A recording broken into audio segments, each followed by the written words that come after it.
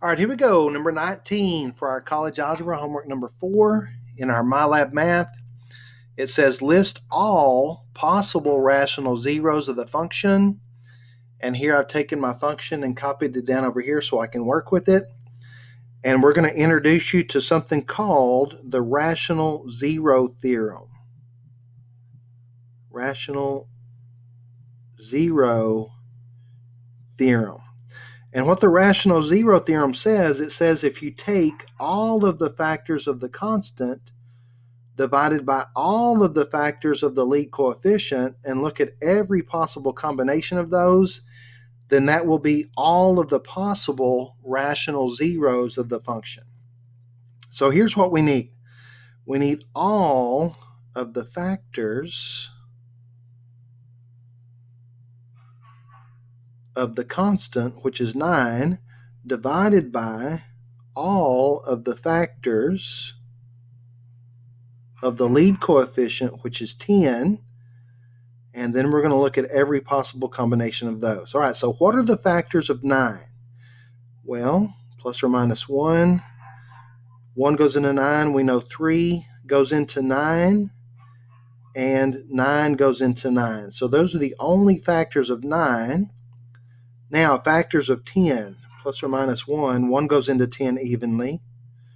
2 goes into 10 evenly. So does 5, and so does 10. So these are all of the factors of 10. And so now what I want to do to find all of the possible rational zeros is look at every possible combination of these. So we're going to do 1 over 1, 3 over 1, and 9 over 1 to start with. 1 over 1 is 1, 3 over 1 is 3, 9 over 1 is 9. And then we're going to go to the next number. We want to do 1 over 2, 3 over 2, 9 over 2.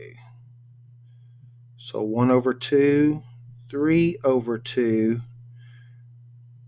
9 over 2. And then if you see the pattern, you just keep going. So next, 1/5, 3/5, 9/5.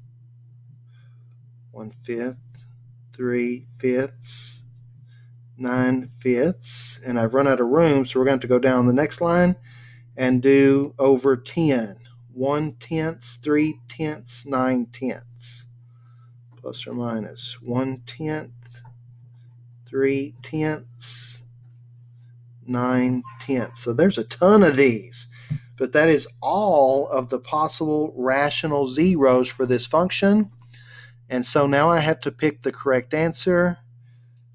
And I can see that the whole numbers 1, 3, and 9, the only answer that has those 1, 3, and 9 is A. Check it. Done. Yeah. So I hope that was helpful. If you have any questions or comments, feel free to put them in the comment section below, or you can text me. And thanks for watching.